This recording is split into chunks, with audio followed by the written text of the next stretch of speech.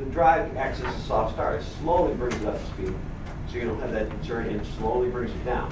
So it puts less wear on the motor, and on the belts and all the other goodies that go with it.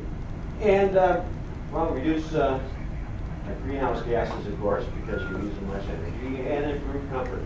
And we have some tools that will calculate how much carbon dioxide you take out of the air if you're using a VFD.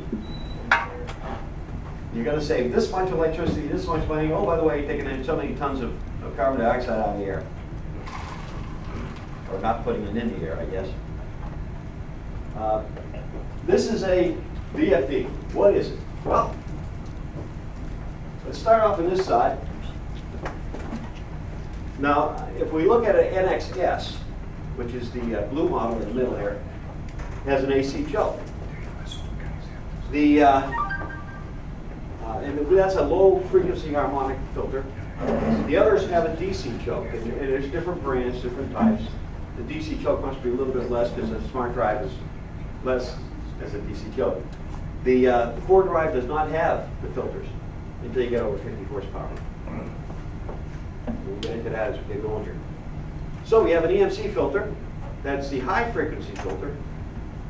These are European drives, they're designed. So Europe requires certain filter. They don't have the same filtering requirement in the US or in Asia. So if you buy an Asian drive, chances are the filters aren't there, unless you get the high-end stuff or you get the larger sizes. European drives tend to have that, so ABB, Honeywell, Bacon, those drives would tend to have those filters. Now, it goes through a rectifier bridge first. Man, the other diagrams are so much better. I'm usually going up this training slide. But it goes through the filter, goes through the choke, and also the AC choke protects the rectifiers because it's a capacitor. So it has a little more protection. It goes through the rectifier circuit. What the rectifier circuit does is it changes the AC coming in to DC. Okay. And then it goes through this choke, which blocks the low frequency harmonics and the capacitor, and then into the IGBT insulated gate bipolar transistor, the inverter. The part that does all the work, right there. And those are different sizes depending on how big the drive is.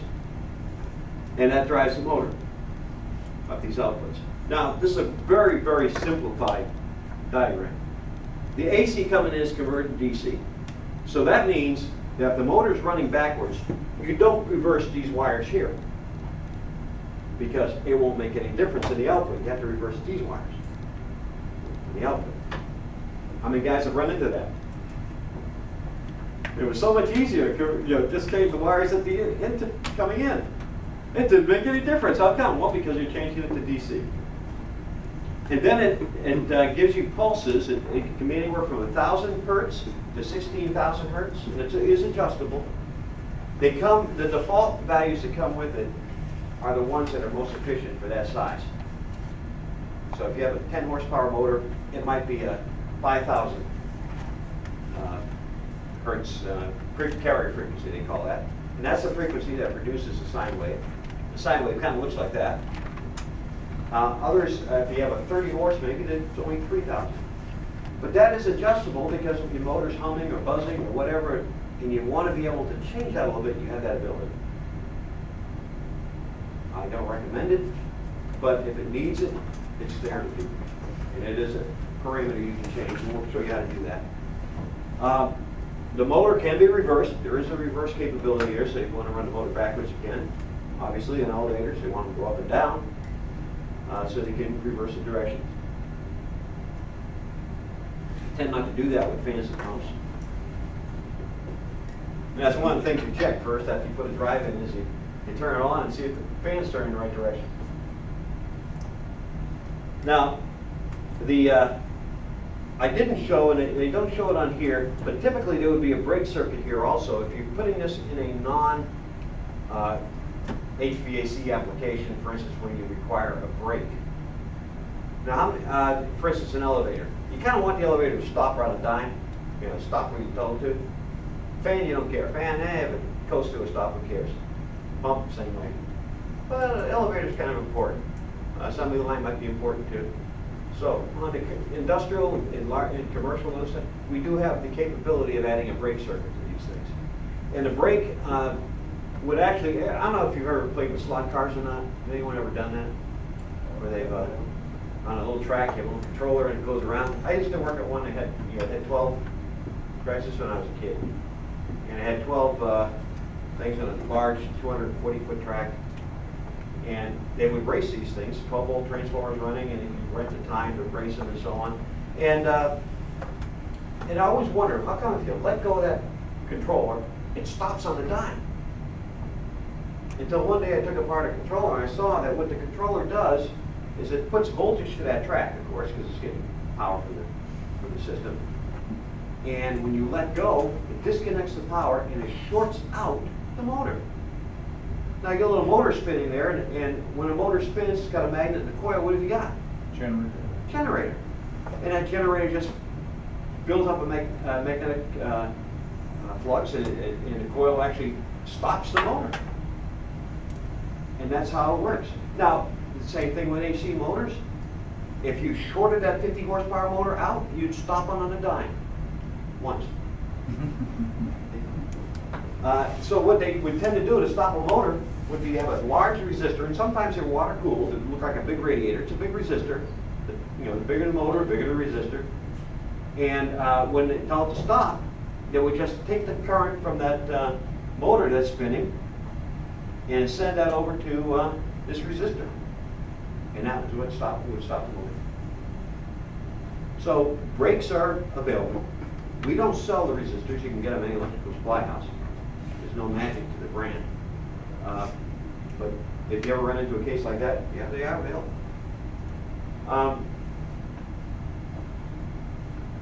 The keypad, the electronics here, they're the low voltage section. Then you get into the high voltage section here, which is the part that actually drives the motor, and there's a fan. These parts are replaceable. You can pop the fan out, it just pops out, and you can put a new one in there if you need to. And the keypad is replaceable. Now, when you look at the energy savings, I just want to give you a quick rundown of why drives are so popular. If I slow down the speed to 70%, running at 42 hertz, I save 66% of the energy. If I cut the speed in half, I save 88% of the energy to run that motor. So when you look at it, and of course you're running at 10%, you're saving a huge amount, but typically you're running the motor here. You're using half the energy. And this is a chart put out by the UK Department of Commerce. It shows an average commercial building and what the energy amount, how much time you spend. This is the operating time here, and what percentage of speed you're running. As you can see, occasionally it's off, and occasionally you're running at 100%, but most of the time you're up here, between 25% and 75%. That's where the energy savings is.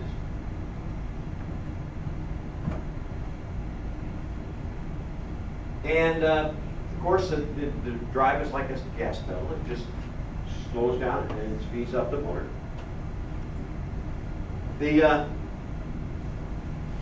On pump systems, there's different ways of saving money. On a drive, you have there's methods such as bypasses. You know, if you don't want the flow to be so large, you can use a bypass, or change the impeller so that'll not pump as much. Throttling the valve. All these things are used to control the flow. And the VFDs, of course, the last one on here. As you can see, the VFD gives you the most control here at the least amount of power used. And we actually have a calculating tool that compares the different methods. For instance, this is pumps, but they also have the same thing for fans, to show how much energy I save based on the different types of things. In short, VFDs save money.